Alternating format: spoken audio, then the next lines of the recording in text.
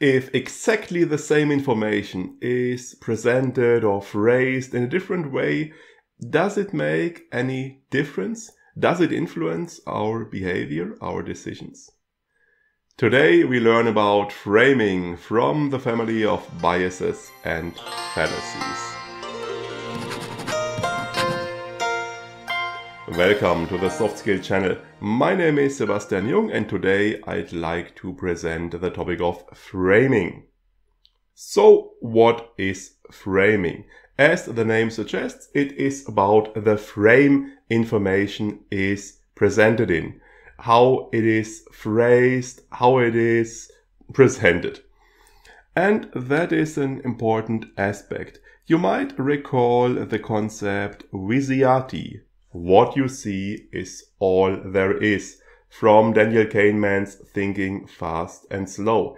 Kahneman stated that we only consider the information that is on our mind at the moment, that is right before us, and that we usually ignore the fact that there might be other relevant information that is not at hand at the moment.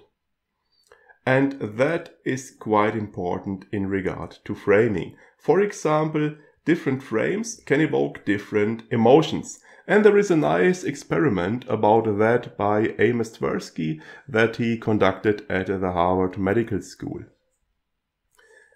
To the participants of the study, he provided material about lung cancer treatment. There are two main treatment options, which is an operation and radiation. In the long run, the survival chance is much higher with an operation. However, since the operation itself is risky, there is a short-term risk. In the materials Tversky gave to his participants, this risk was presented in two different ways. Half the participants received a version that read, "The 1-month survival rate is 90%. The other half received materials that read, "There is 10% mortality in the first month." As you'll notice, in fact, this is the identical information, however, it is presented differently. Once in a positive way, people survive. Once in a negative way, people die. And this had a lot of influence on the participants. When they were asked to decide which treatment option they would recommend, of those who had the survival rate phrasing, 84 recommended the operation, but only 50% of those who had the mortality phrasing.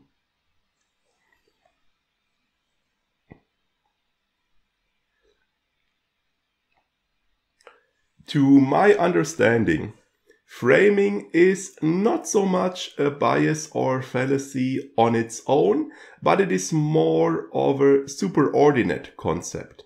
A lot of different biases and fallacies can contribute to creating framing effects. In the example we discussed previously with the lung cancer treatment, another important aspect is the matter of gains and losses. If people survive, we would consider this a gain. If people die, we would consider this a loss. And this is an important difference because we have a strong aversion to losses. So, for example, if I would lose $50, the frustration about that would be greater, would be more intense than the happiness I would feel if I gained $50. This is also known to credit card companies. In discussions and negotiations about fees for paying by credit card, the credit card companies always tried to prevent fees for customers. However, they always had a fallback. They said, if there is to be a fee for paying by credit card, this should not be presented as a credit card surcharge, but as a cash discount. because they were clearly aware that customers would be way more willing to forgo a discount than to pay a surcharge. Another important aspect of this matter of gains and losses is that we treat them differently. If we expect a gain, we usually want to play it safe. But if we want to prevent a loss, we are willing to gamble, we are willing to take a risk. And this is shown very well by a classic experiment by Kahneman and Tversky, the so-called Asian disease problem. It includes the following story. The US are preparing for the outbreak of an Asian disease that is expected to kill 600 people. There are two different programs that could be adopted to fight this disease. Program A will save 200 people. Program B provides a probability of 1/3 that 600 people will be saved and a probability of 2/3 that no one will be saved. Those of you who are good at math have probably already noticed that these two programs are basically identical, because the one with the probabilities averages out to 200 people saved as well.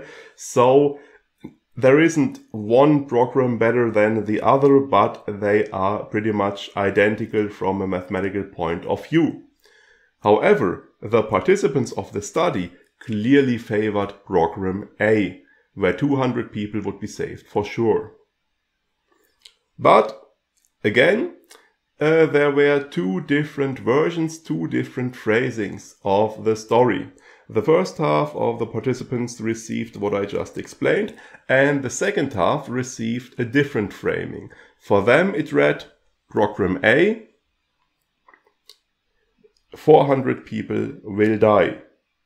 Program B, there is a 1/3 probability that no one will die, and a 2/3 probability that all 600 people will die. The participants who received this version clearly favored program B. Because, as I said earlier, if it is about a gain, if it is about people saved, we want to play it safe. We don't want to gamble. But if it is about preventing a loss, about preventing people from dying, we are willing to take a risk.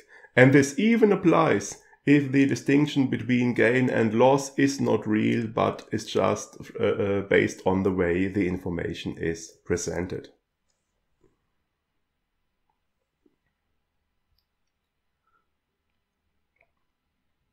Another phenomenon that can contribute to framing effects is the so-called mental accounting. There is a nice experiment by Kahneman. Again, we have a story that is presented to participants in two different versions. It is about a woman who wants to visit the theater. The first half of participants received this story. The woman wanted to visit the theater, so she bought 2 tickets in advance at $80 each. However, when she arrived at the theater, she noticed, oh no, she had lost those tickets. Will she buy 2 more tickets and see the play, or will she return home without watching it? The other half of participants received this story. The woman wanted to see the play at the theater, so she went there and she wanted to buy 2 tickets. However, when she opened her purse, she noticed, oh no, she had lost the $160 she had brought to buy the tickets. But she also has a credit card, so she could use that to pay. And again, the question is, will she buy the 2 tickets or will she go home without seeing the play? And again, you'll obviously notice the situation is pretty much the same in both stories. It doesn't make a difference if you lose tickets worth $160 or $160 in cash. However, it made a lot of difference for the participants, because those participants who had the story with the tickets lost mainly decided that the woman would probably go home without seeing the play, while those who had the version with the lost cash mostly decided that she would buy the tickets and see the play. Why is that? This is due to mental accounting, because in our mind we assign different amounts to money, to different areas, to different accounts in our minds. So what happened is basically those participants who had the tickets lost version, they thought, oh well, this woman has invested $160 into seeing this play, and she would have to invest another $160, so she would end up with $320 for this play, and this is probably too much, too expensive, so she will probably go home without watching it. Those of you who've seen the video about the sunk cost fallacy will probably recognize it here. And those participants who saw the version with the lost cash, they thought, oh well, this woman is now $160 poorer than before. However, if she can afford to pay $80 for a theater ticket, this probably won't affect her much, so obviously she will still buy the tickets and see the play. So, as you see, mental accounting can influence our behavior and can lead to different decisions.